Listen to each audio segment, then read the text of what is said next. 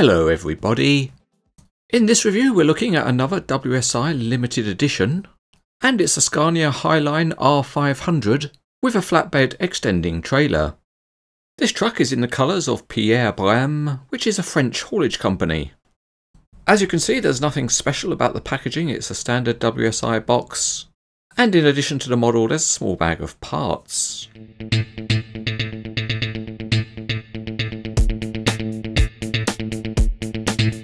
So as far as assembly goes, there's only one thing to do, and that's to hook up the tractor and the trailer. And that's a very easy thing to do, even I can do it.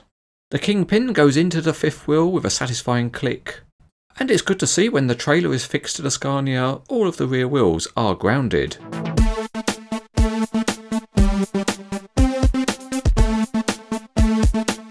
Starting underneath the Scania, the chassis is very detailed and it's mostly modelled in metal. And the tyres have got decent tread patterns. The wheels are nicely finished, but the best part of the model is the very sharp graphics. This particular colour scheme certainly makes the model look very attractive, and it's also got a realistic number plate.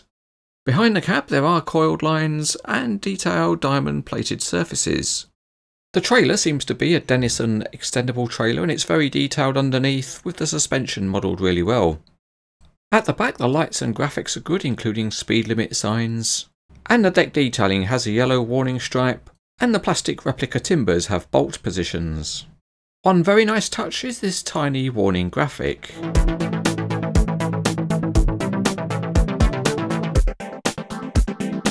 At great expense we find ourselves on the Cranes etc. autoroute, and the Scania is not completely free rolling because of a bit of friction in the wheels.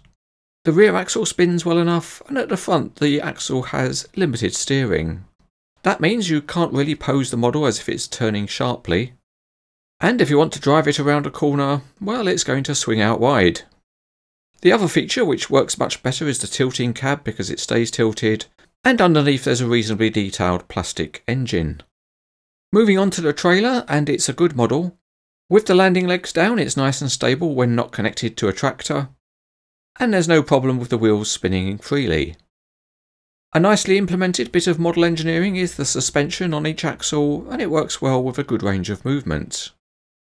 If we now screw up the landing legs, then there's a decent amount of ground clearance.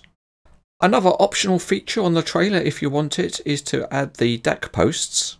These are metal and push in place, and on the review model at least, they were a very good fit.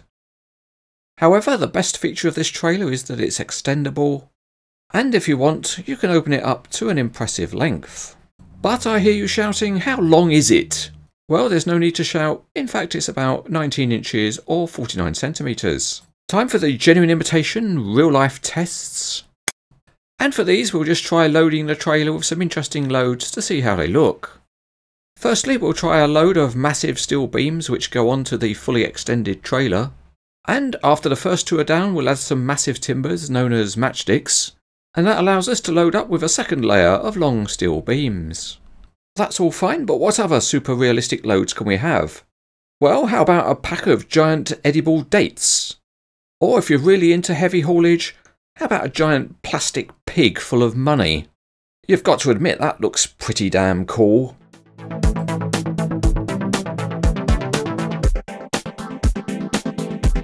WSI has a strong reputation for truck models, and this one lives up to it.